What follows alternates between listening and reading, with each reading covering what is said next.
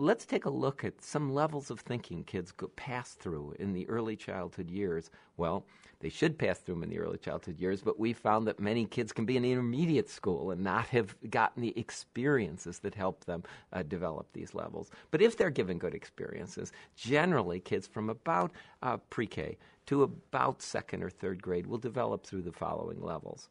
Let's take a look at a puzzle, for instance. This is a very simple puzzle that we have. And the reason we would give this to some of the earliest kids at the earliest levels, because do you notice each shape is well demarcated here? It's almost not a composition task. It's almost just a match to the outline task. Still in all, you'll find kids at the earliest level unable to be able to solve this task. They will try, but their matching will be off. They'll try to fill spaces and put things in between. This is what we call a pre-composer level.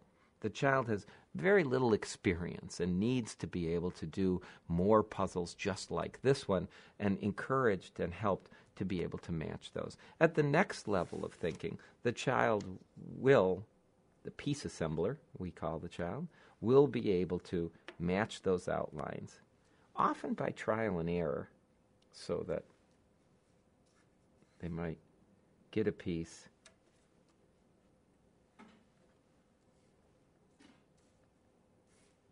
and finally be able to make everything fit. But they might leave some blanks or have some things that don't exactly match, but basically they can do that.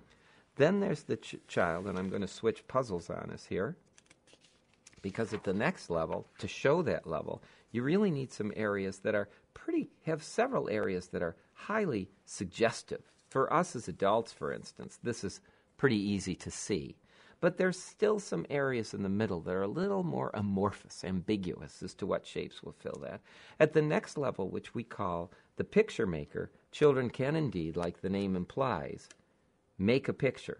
But there's still a lot of trial and error that goes into it, where the kids can try. No, I think that should, but that goes outside the line. So they try and they get another piece and they try that and fit that in.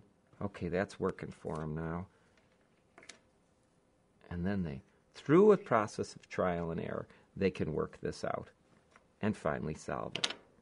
And actually, if you only saw the finished product, you would say, there's nowhere else for that child to go. This child has it. But if you watch the process that the child used, a lot of trial and error, a lot of guesswork, you would know that there's somewhere else for those kids to go. And those kids would generally be at that level very frustrated by puzzles such as this, because they just can't fill the broad areas like this well with a trial and error. It just takes them too long.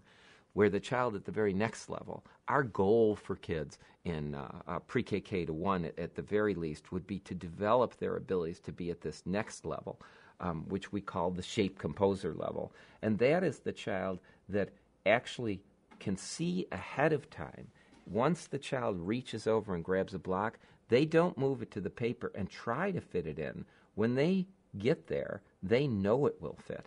In other words, they might even turn it in the air on the way over to the puzzle because they know a shape will fit. Not like the other child who might try to turn and fiddle around and do it. These children will have a plan where they will say they know this fits, and then they'll grab the next one and they just know.